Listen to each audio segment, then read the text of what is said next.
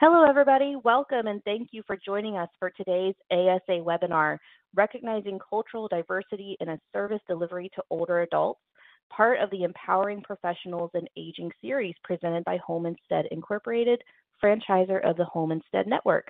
My name is Julia Burrows, Program Coordinator at the American Society on Aging, and we are so glad to have you with us. We will be getting started in just a moment, but before we do, a few housekeeping notes. The slides for today's presentation are available under the tab on your screen labeled Resources. You can download them from here, and you will also get them in a follow-up email after today's event. Under the tab labeled CE Application here, you will find information on how to obtain CE credit for today's event. You have 60 days to complete the continuing education application, and it may take up to 30 days from the date of your application for us to process and issue your CE credit. If you are not logged into this webinar directly, that is if you're watching as part of a group, then you will not be eligible for CE credit. You must use your individualized confirmation URL in order to be eligible for CE credit so that we can track your attendance. If you have any questions during today's presentation, you can send those to us at any time using the questions box, and we will save the last 10 to 15 minutes of today's program to get to those. And now I will turn it over to Dr. Lakelyn Hogan Eichenberger. Thank you for being here, Lakelyn. Thank you so much, Julia. Hello, everyone. I'm so glad that you've taken time out of your day to join us for a very important topic. Today, we're talking about recognizing cultural diversity in service delivery to older adults. And I am very excited to have with me two guest presenters, and so I want to tell you a little bit about them.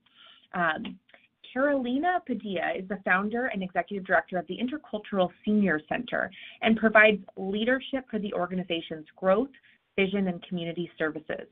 Carolina immigrated to the United States from Guatemala in 1992 with her husband and 3 children. She held leadership positions and worked as the director of the Latina Resource Center, a program of Catholic Charities. She developed social service programs for younger adult women in areas of basic life skills leading towards employment. Carolina also provided services for women facing domestic violence.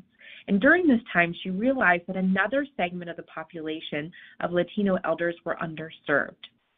That was the beginning of the Intercultural Senior Center. ISC, for short, started services in Omaha, Nebraska in March of 2009. And since then, the center has been serving the aging population.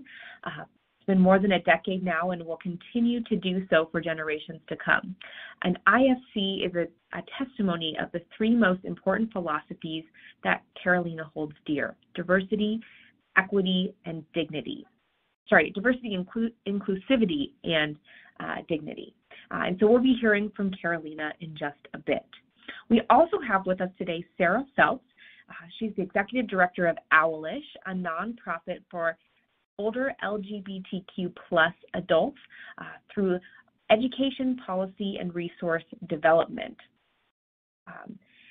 Her passion for global equity, coupled with her lifelong advocacy for the LGBTQIA2S plus community, led her to Owlish when its rapid growth necessitated a formal executive director. Sarah has 20 plus years of nonprofit and volunteer experience, as well as award-winning professional experience building programs, driving innovative thought, and leading diversity, equity, and inclusion groups. She writes on culture change, futurism, and building innovative and just programs. Sarah is also on the Speakers Bureau for Hummingbird Humanity, specializing in the challenges of older LGBTQ plus community. She consults with senior-facing and senior-adjacent organizations investing in the beginning of the DEI-BJ journey. So real quick, Carolina and Sarah, welcome. Thank you so much, both of you, for being here today. Thank you. Happy to be here. Thank you so much for having us. Wonderful. Well, I'm going to kick things off for just a few minutes and then turn it over to both Carolina and Sarah. But I wanted to start with our objectives for today's presentation. We know that aging is a universal experience. experience, but we all age differently. We all come from different cultural backgrounds.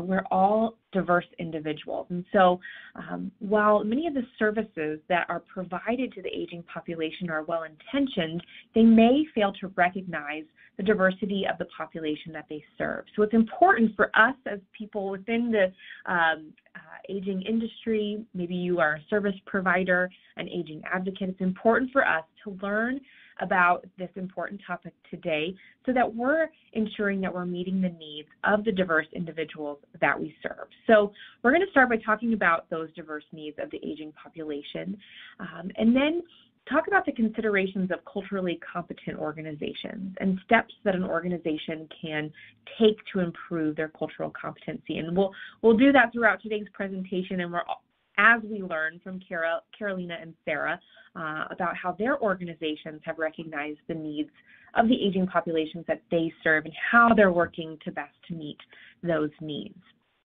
So before, again, I turn it over to these guest speakers, I wanted to talk a little bit about the increasing diversity that we are seeing in the aging population. And as a gerontologist, this is really intriguing to me. We know that the U.S. population is aging. The number of older adults in our country, in society, in the world is growing. Today, there's more than 46 million older adults over the age of 65, and by 2050, that number is expected to grow to almost 90 million. And it's becoming more and more diverse. Between 1999 and 2030, the older minority population of 65 plus is projected to increase by 217%. And that's compared to an increase of 81% of the older white population. And you can see on the chart on the screen, the solid red part of the bar represents white individuals 65 and plus. And you can see that number decreases. You look at 2014, 2030 projections, and then 2060 projections. And you can see that red bar getting smaller, and then the other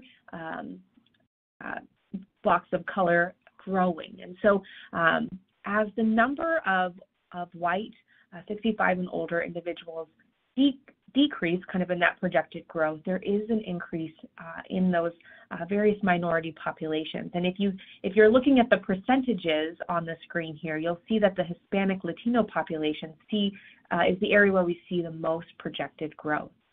Additionally, the number of older LGBT individuals continue to increase, and it's estimated that in the United States there's in between 1.75 and 4 million Americans 60 and older that identify as LGBT, and I know Sarah's going to be sharing some more information on that population in just a bit, but it really is important to recognize the diversity in our aging population and the growing diversity.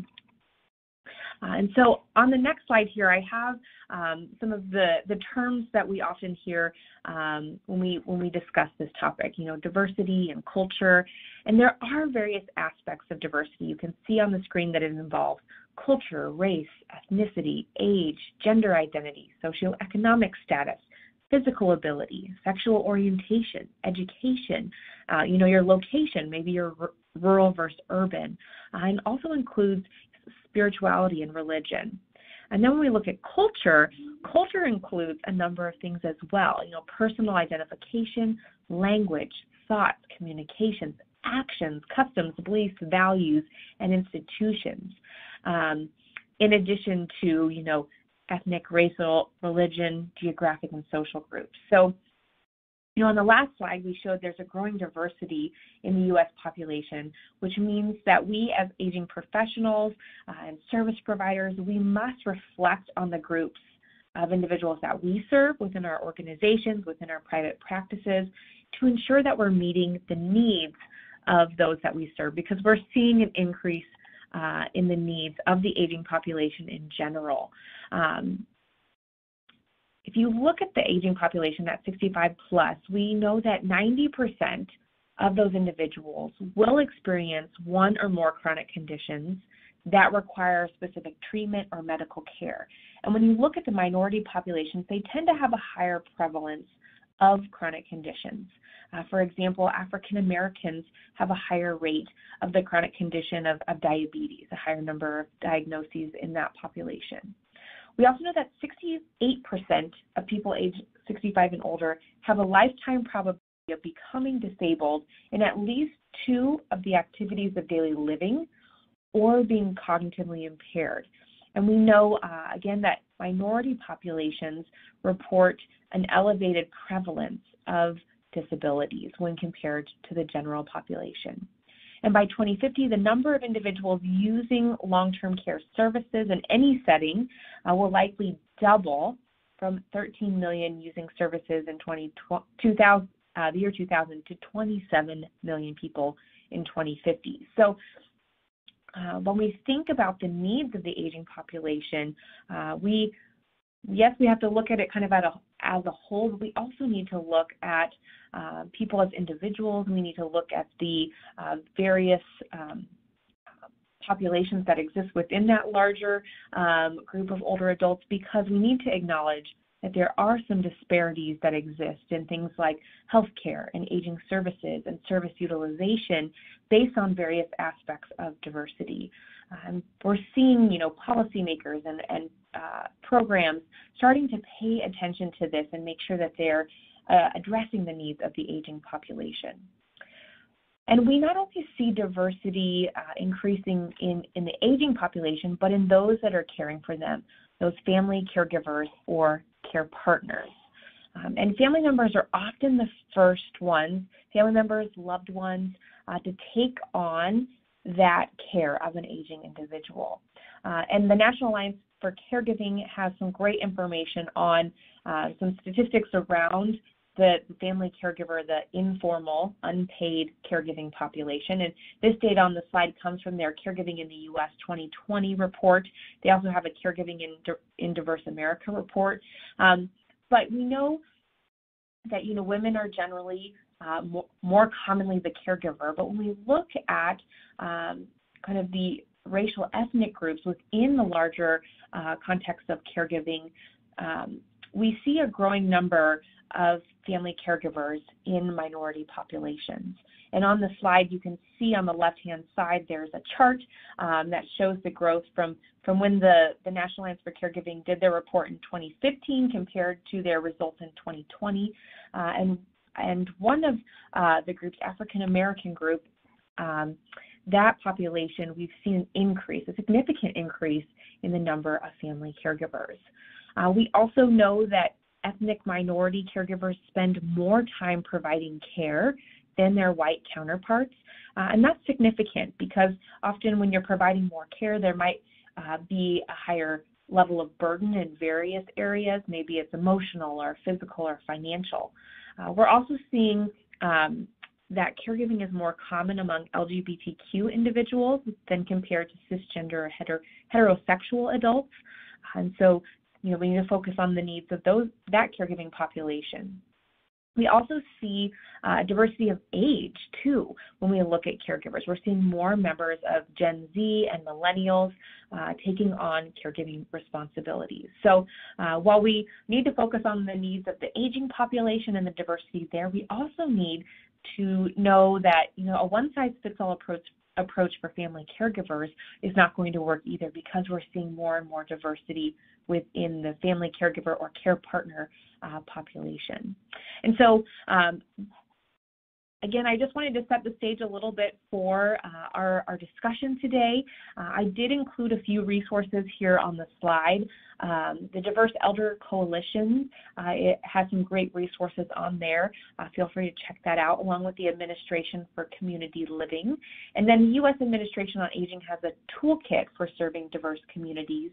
And then if you wanted to dive deeper into some of that caregiving data, you can visit the National Alliance for Caregiving website. And so with that, I'm going to turn it over to Carolina, and I'm excited for her to share about the Intercultural Senior Center, because I have really admired the work that Carolina and her team have done to really intentionally serve the needs of the diverse aging population in the community. So Carolina, I will turn it over to you.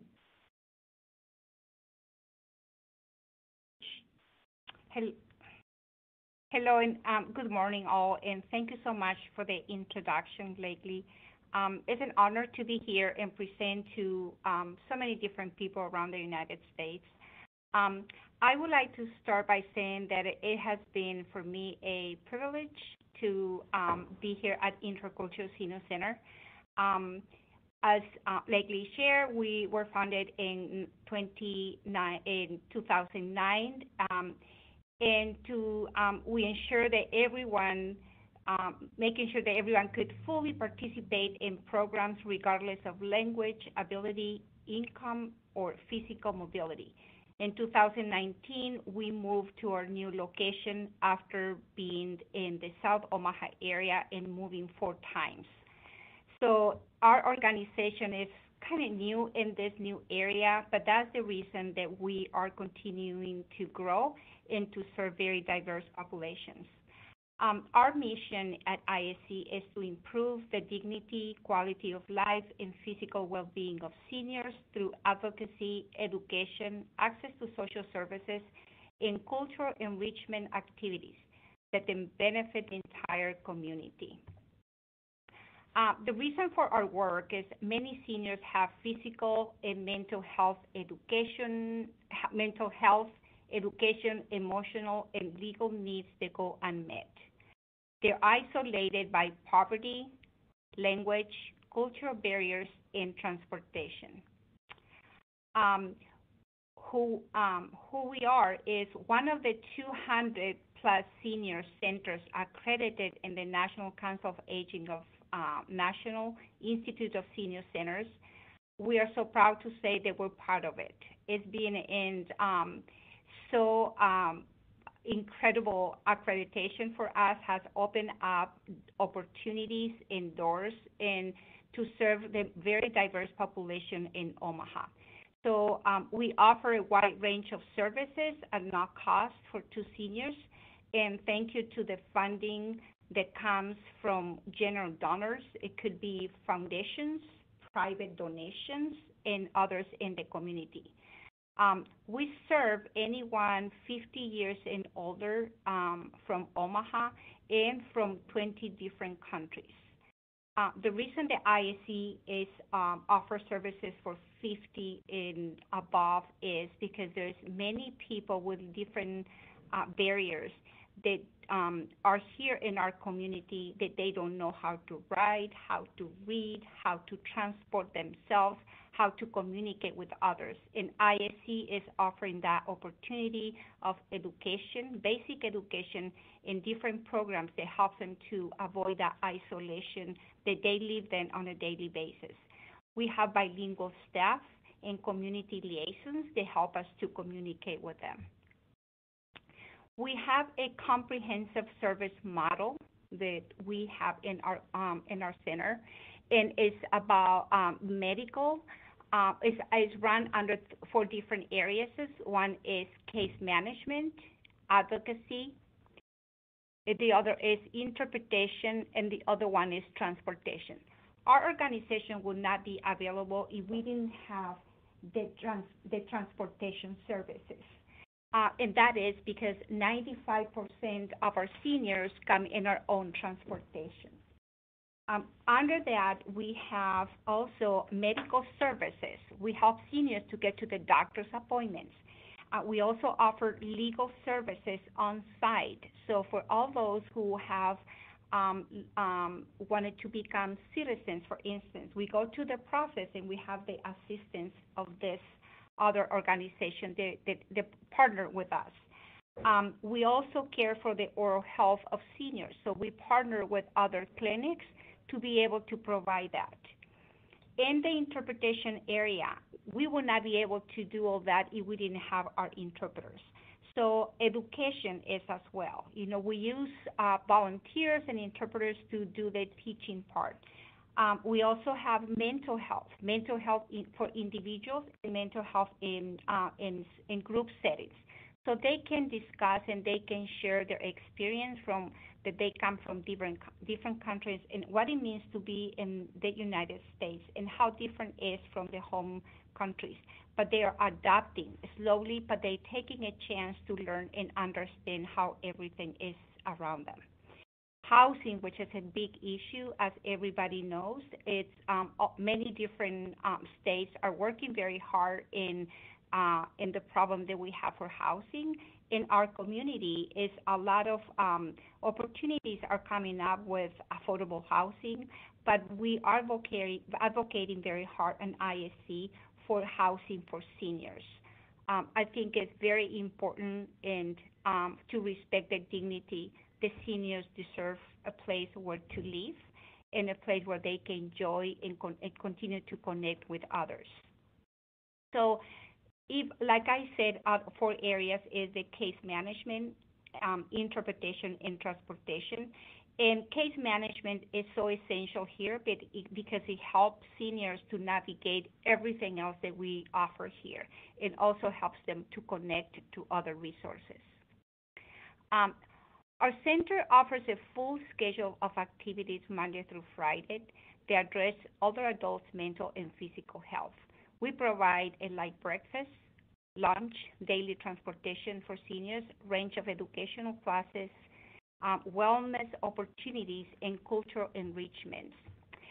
With our transportation, we do door-to-door service in the morning and in the afternoon. And I would like to share that it runs just like a school setting where they pick up around 7:30 in the morning and they go back at 2 in the afternoon. But during the day, they give them a lot of opportunities to participate in all the programs and activities that we offer. With the light breakfast, we also do lunch for seniors, and we have a partnership with the Eastern Nebraska Office on Aging, so anybody is welcome to come enjoy. For this meal program, they have to be 60 and above. We the people that comes to us, they are in the age of 50 and above. We have a special grants. They help us to offer the same meal program. Seniors also participate in arts and culture. They also exercise every day. We run a lot of the vaccinations the seniors need through partnerships with different medical institutions. So we like to offer that on site because many times seniors don't have the capacity to get to the clinics, or family members, because they're working, they don't have the time to take their parents to the doctors. We offer case management, interpretation, and transportation for seniors to meet different needs on-site and off-site. We do the medical appointments, the legal services, food and security, socialization, and mental health. With our food pantry, we have offered that since ISC opened, but during the pandemic, we have to pivot our services. And so we became in this community a site for pantry delivery for seniors. We were serving around 2,000 pantries a month to the doorsteps of all seniors in our community.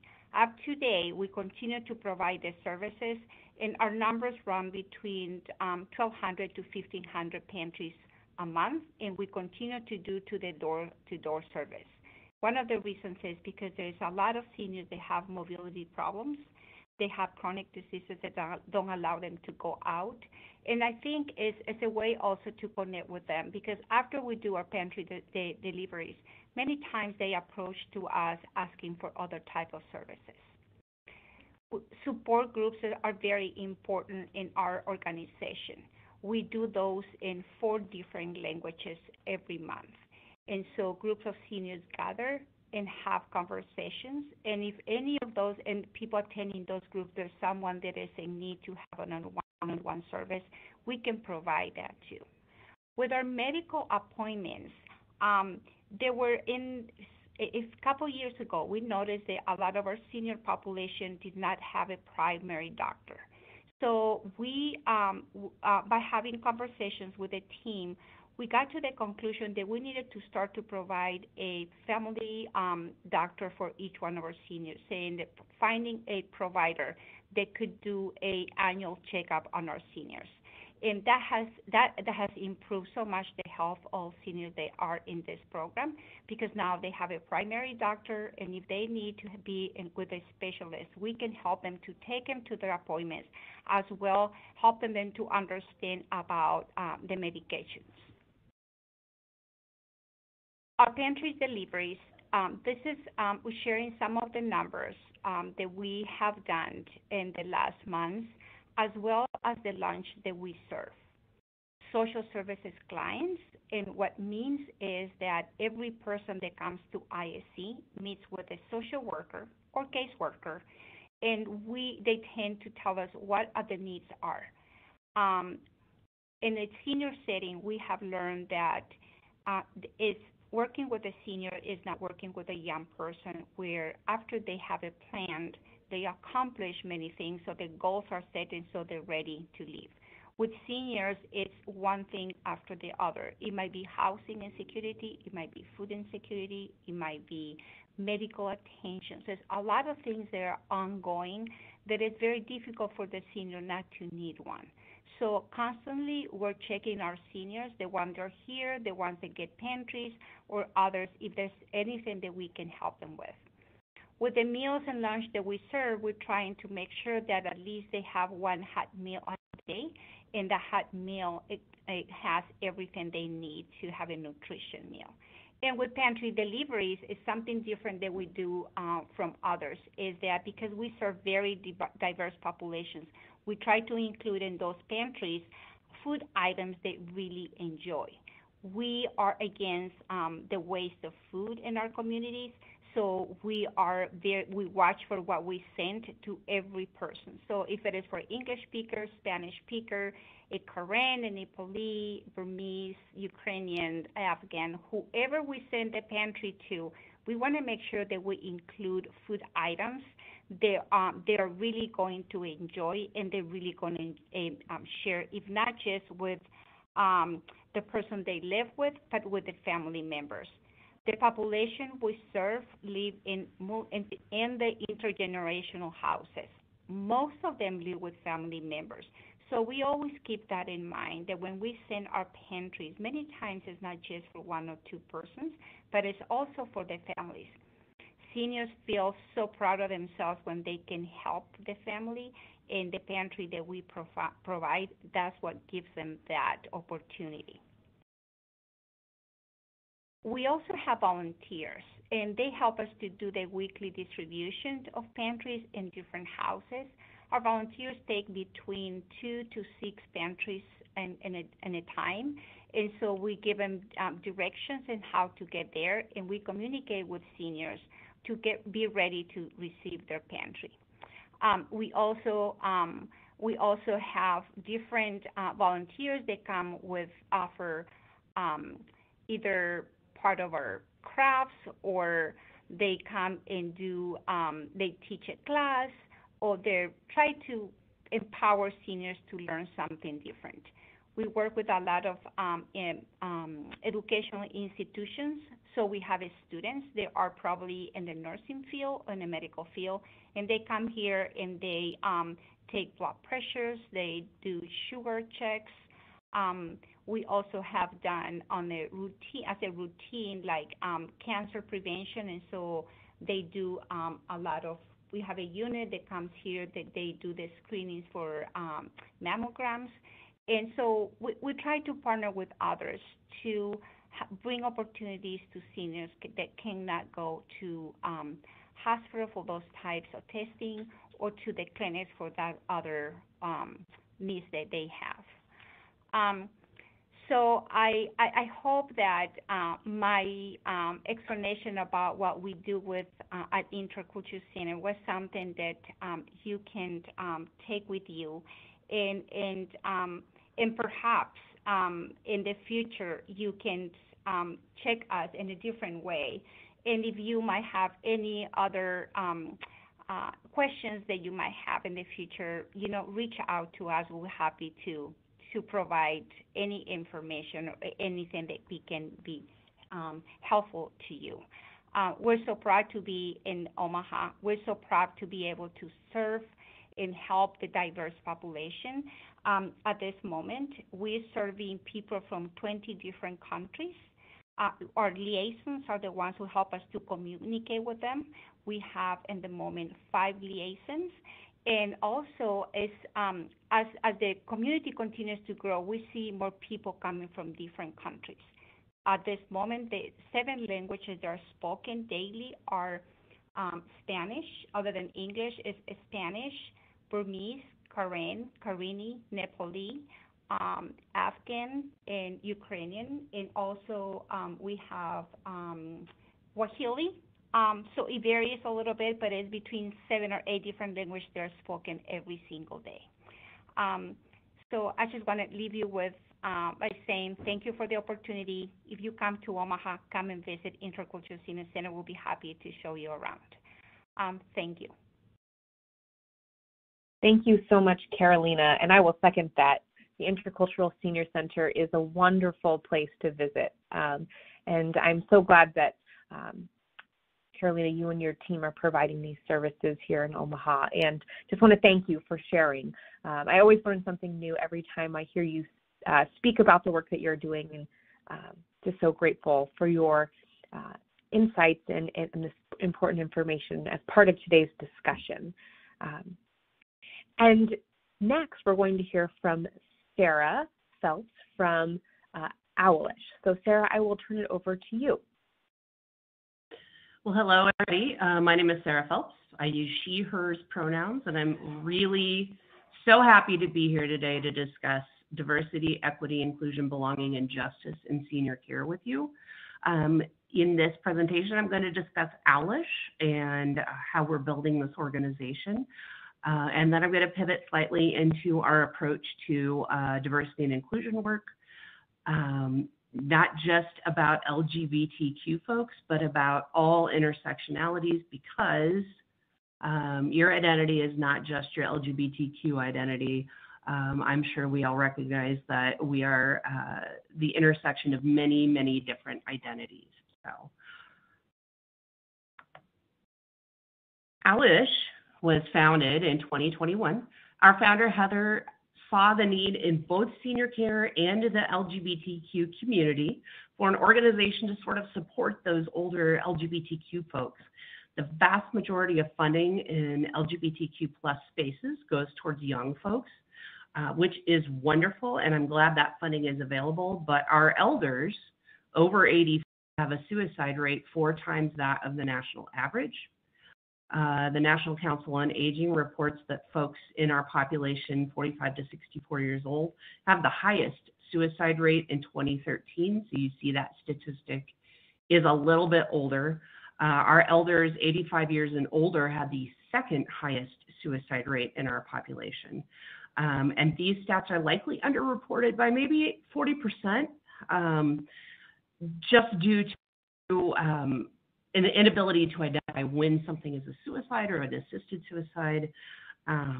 We created a board at Owlish in the summer of 2021. So you see we're a younger organization.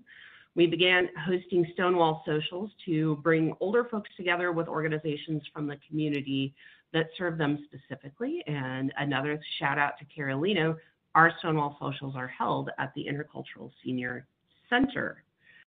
We sponsored a bill in the Nebraska legislature in spring of 2022 to prohibit discrimination on the basis of LGBTQ plus status in senior living and senior care facilities. We did get widespread support, but it was tabled, as you might imagine.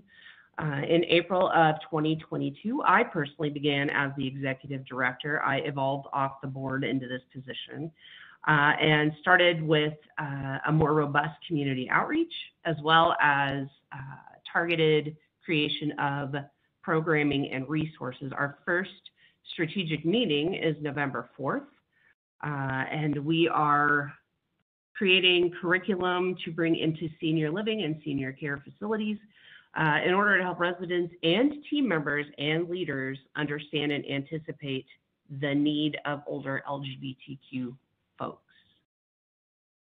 we have this pretty unique opportunity to build an inclusive organization from the ground up. My background in DEI was definitely a factor in me getting hired here. Our outreach is not only targeted at the sort of nominally LGBTQ plus spaces, but also at spaces where intersectional identities might be present, Black, Indigenous, disabled. One of our challenges is the lack of data. No one knows how many LGBTQ plus older folks are out there, what their intersectionalities are, or where they even look for healthcare and resources. As we gather this data, we'll need to be agile in our approach to the mission. So we have to respond to what actually exists rather than what we predict or think exists. Another barrier is that in the baby boomer population, especially, many LGBTQ plus folks are still functionally in the closet. So how do we serve a population that might be hidden? We listen. Our approach so far is that no group is too small to engage with. If we need to reach folks individually for a while, we're going to do that because our LGBTQ seniors are pretty lonely and isolated, especially in Midwestern areas. There's just not a lot of resources out there for them. So you see here our diversity statement. It is intentionally extremely robust because this is the guiding principle of our programming. We are an equitable, not equal opportunity employer. Our hiring and retention practices are created to account for those who begin the race behind the line. That might be those who have barriers for education or social support. This might look like providing a translator for interviews or conducting interviews in a space or manner that is comfortable for the candidate. For instance, a neurodivergent candidate might prefer to be in a quieter, less public space, and we need to respect that, or even to be interviewed online. We want any place that we operate in to be a safe place for team members to express dissent, basically to disagree with leadership or ask for what they need to thrive.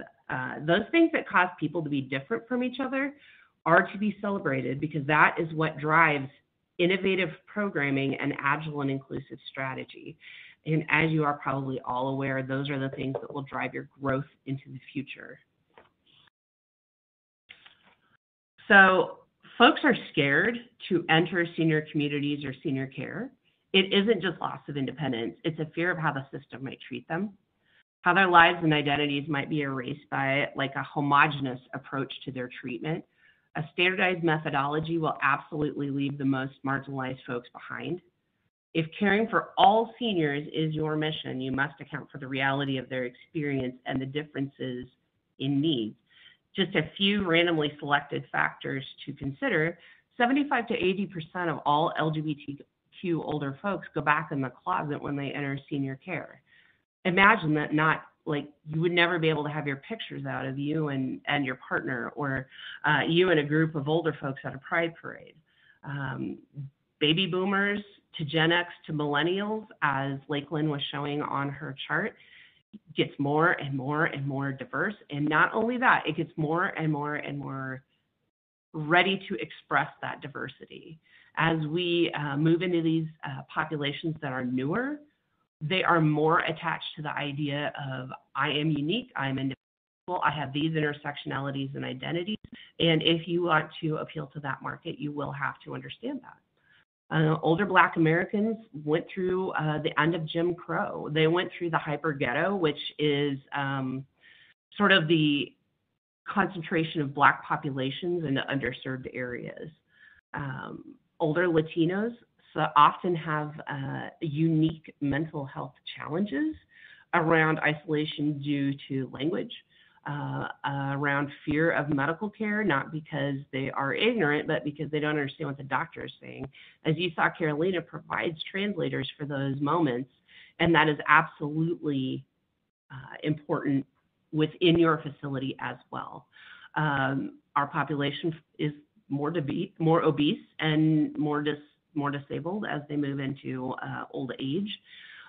So we have to consider that and ask ourselves, are our caregivers within the facility saying unkind things about our obese patients and our obese community members. The suicide rate is rising for older folks, and I'm sure you're all painfully aware of that.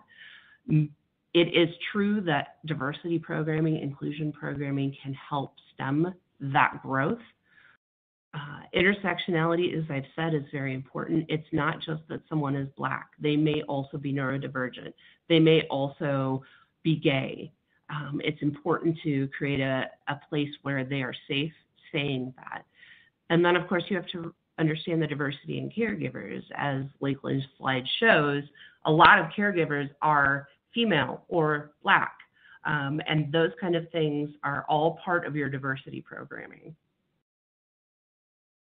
There we go. So there's a lot of barriers. It's a hard sell to stakeholders to get DEIBJ programming going in your facility. Finances, I mean, how do we find the budget for something when we're already strained by changes in the marketplace and economy? My question to you is, can you afford not to? Can you afford to be labeled as a place for one certain type of person? Maybe for some, this is absolutely acceptable, but you will also lose those folks who want to live in a vibrant and diverse community. As that population begins to swing towards Gen X and millennial seniors, you will see more and more attrition based on non-inclusive practices. Operational capacity, HR, training, or instructional design are not DEIBJ departments. Please don't assume your already overtasked HR person can just add an entire program of culture change and constant instruction to their plates. You need to add staff to accomplish this, and you will need to schedule time for everyone to learn and talk to each other. This entire process takes time, and especially in the senior space, it is gradual. It would be great if we could all be incredibly inclusive and happy right away, but that may or may not be the case. Simply adding a diversity statement to your website means absolutely nothing, and your retention figures and staff surveys are going to express that. Values change. This process takes time. You're asking your team to be vulnerable. You're asking them to change their assumptions. It's uncomfortable. Part of the DEI process is re-examining your organizational values and identifying the places in like policies, procedures, and approach to care that need to change in order to align with your values. I can guarantee you, you will be a stronger, more agile, more innovative organization with a more invested staff who want to stay and grow with you as you start to get comfortable with the conversations and changes. Surveys are a great way to measure progress because you have to measure progress. Part of including this kind of programming in your organization is being able to prove that it's effective. Just like any other part of your organization, you need to justify it to stakeholders. So surveys are one way to measure growth and advancement. These are holistic surveys across the organization, including residents, staff at every level, and members of the public. And yes, you can absolutely survey people who are not in your facility yet. Retention figures and diversity of candidates is another way to measure whether or not the things you're doing are effective. Expertise, again, HR and training are vital partners in DEIBJ work, but your initiatives need to be led by someone who understands everything I've discussed here and knows how to build programs and partnerships that will help your organization achieve longevity and growth.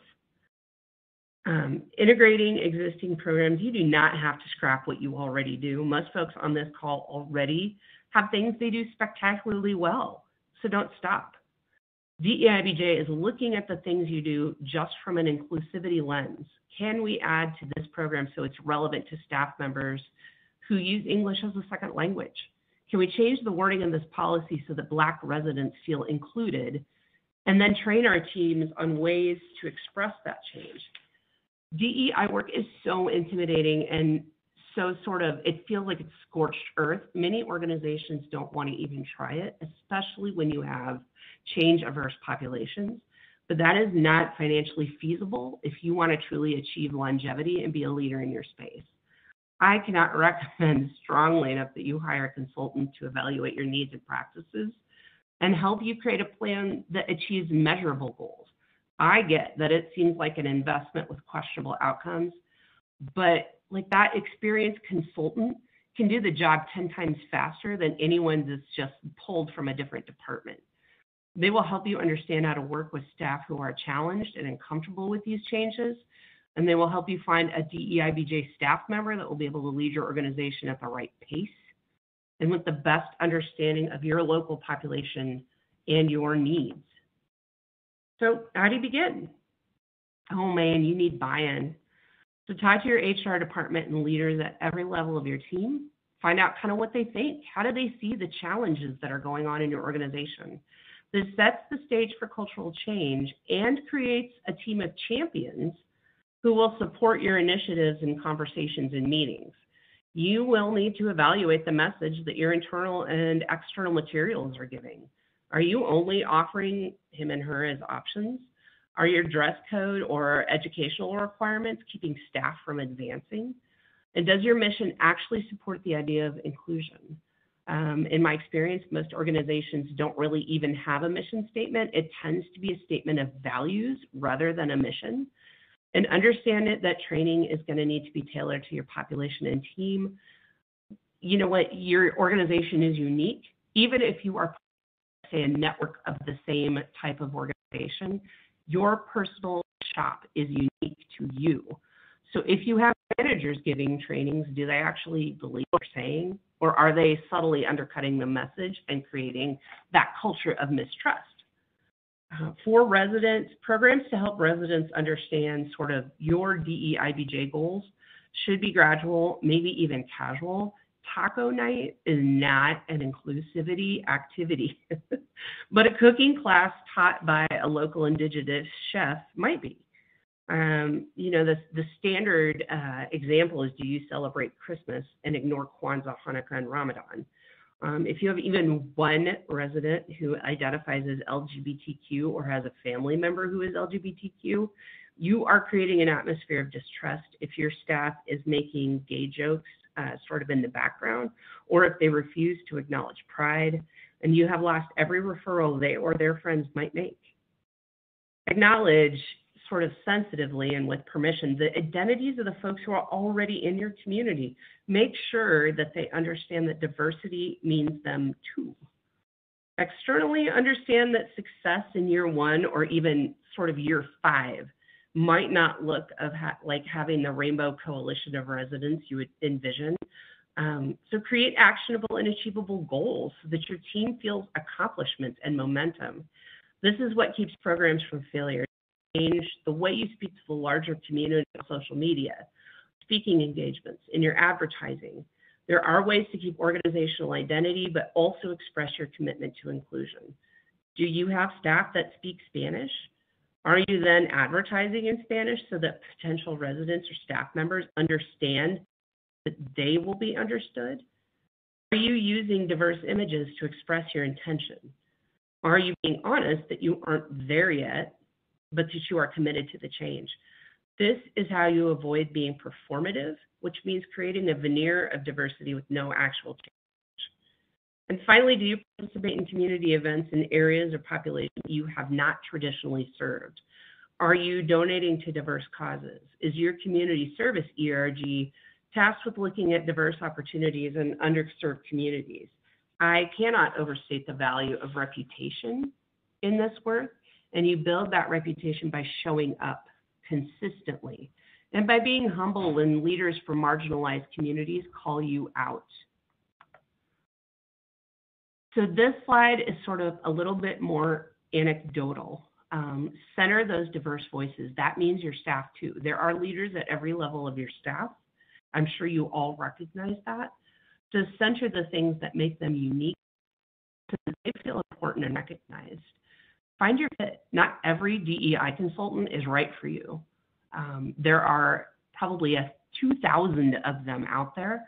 Find the one that understands what you need, understands your perhaps geographic area, the kind of population you're serving. That person is going to be able to serve you and your organization in the most effective manner. Understand what success looks like. It's very possible that for your organization, success does not look like a Benetton ad. It's possible that for your organization, success just means really incredible retention or really incredible service delivery. There, again, leadership at every level. Do not underestimate how important folks whose voices are the loudest at any level of your organization. Their buy-in is critical. Anticipate exhaustion. This is really exhausting work.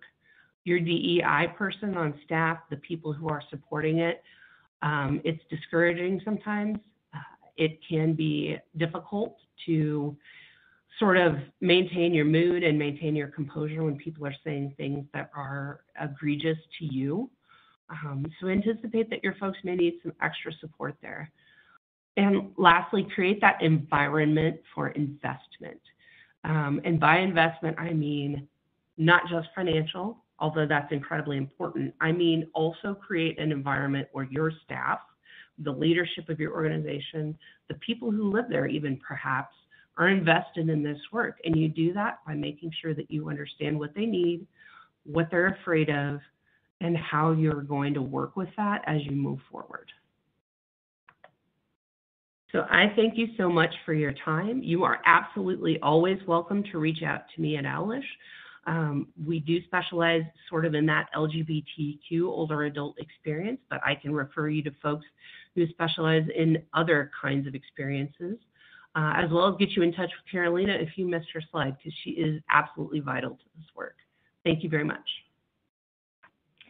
Thank you so much, Sarah. And I put all three of our emails on this last slide, so we'll keep that up here. Like Sarah said, please feel free to reach out to any of us if you have questions. And Sarah, thank you so much for sharing about Owlish and the work that you're doing, but also helping us all think through how our various organizations can approach DEI, BJ, and giving us some really practical steps and some great thoughts for us all to consider. So I really appreciate your knowledge and expertise on this subject. So now we're going to open it up for some questions. I have come up with a few that I thought we could use to get the conversation started, but please, again, feel free to ask questions if you have them.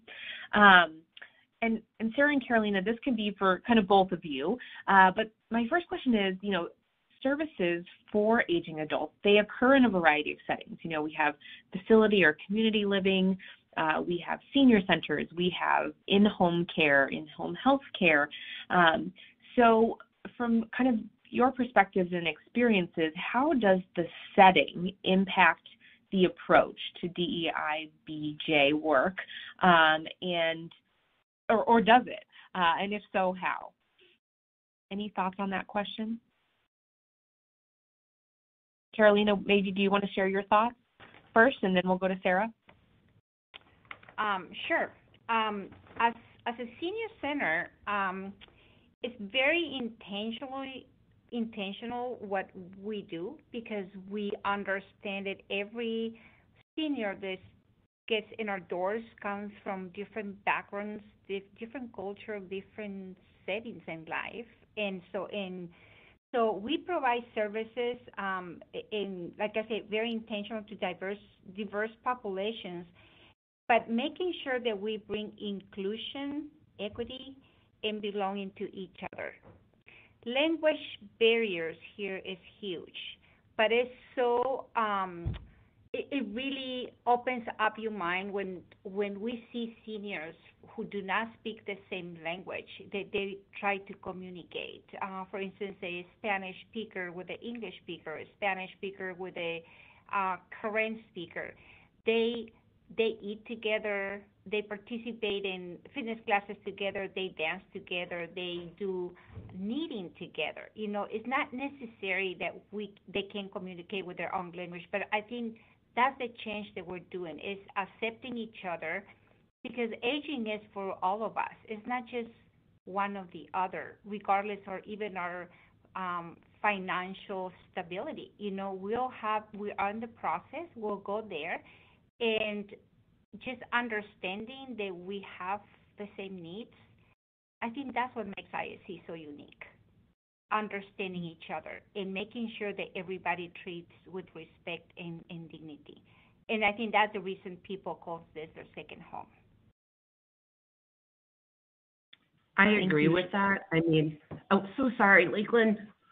I was just going to say thank you and then ask what your thoughts were. So perfect. I agree with Carolina that the most inclusive thing that exists in our lives is that we are all aging, period. You don't get out of it. So my answer to the question is, your mission and values stay the same in any setting. The change occurs when you consider the amount of time you have to exhibit your commitment. For instance, in a home care setting, that provider may only be in the home for 30 or 40 minutes. It may be that simply being sensitive to individuals' needs and their needs around identity are all they can achieve, and that's wonderful. That's all you really need. The population you're working with, if your entire resident population is white Anglo-Saxon Protestants, and most of your frontline staff are young and Black, you have an opportunity to support and nurture your staff while you carefully address the racism that they're probably experiencing every day. Yes, it sounds terrible to say that, but everybody's a little bit racist, as they say. And those folks' jobs are compounded. The difficulty is compounded by that. So you do this by helping residents get to know staff members on an individual basis. You overcome bias and fear by getting to know one person, by sort of forming a connection with someone who's different. And every time you do this, the next connection is easier, and you see language and attitudes change over time. Thank you so much for both of you for sharing those thoughts and insights. And I think you both mentioned, aging is universal. We're all aging, and that's a part of all of our identity. Whether you're in your 30s, you're aging. When you're in your 40s, you're aging. From the moment we're born, we're all aging. And so I think that just the additional tips that you shared on that were so helpful and insightful. So thank you both for that. And somebody wrote in with a question that was in line with one of the questions I was planning to ask. So I'm going to jump to that one. For your organizations, what, if any, have been some of the challenges that you have faced kind of when you were getting started or kind of along the way? And then how did you overcome those challenges? And Sarah, maybe I'll have you start and then we'll go to Carolina. Oh, sure, absolutely. So ALISH is still facing the challenge of reaching our population. In many cases, they are closeted and sort of fragmented. So our approach is both patient and relentless. It takes time, but I stay focused on the mission, and I understand word of mouth will accomplish a lot as folks begin to trust us and look to us for help. I certainly want to be faster, but that isn't the reality. Thanks for sharing those thoughts. And Carolina, how about you? Any challenges that you've overcome in the history of ISC? I think it's people trying to avoid the conversations about the need of services for the aging community. It was a huge challenge. I recall presenting my idea or talking about it, and people would avoid what I was trying to accomplish. Or funding was huge. My little idea was not in the eyes of many because they could not believe that the senior population needed programs and services and attention and be respected and not be the invisible people that many try to avoid. I would think that as we age, younger populations, they don't understand that, but seniors become invisible. They don't want to be, people don't want them to recognize that they're there. And so I think that's one of our biggest challenges was making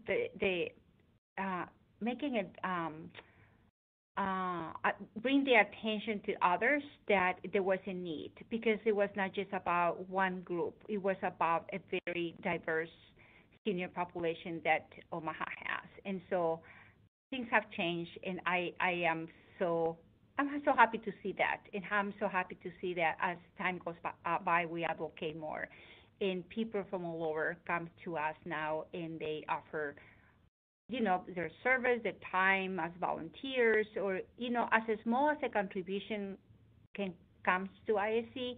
I take it as a huge contribution. So regardless of how big or how small it is, I think that we always appreciate it about that.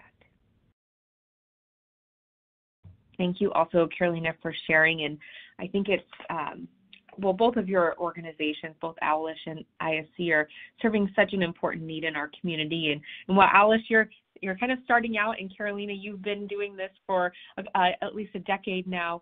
They're both making really important impacts. And I just want to, I know we're at the end of our hour, so I just want to take a minute to thank you both for the work that you do for the older adults that you serve. And I want to thank you for sharing your time and expertise with us today.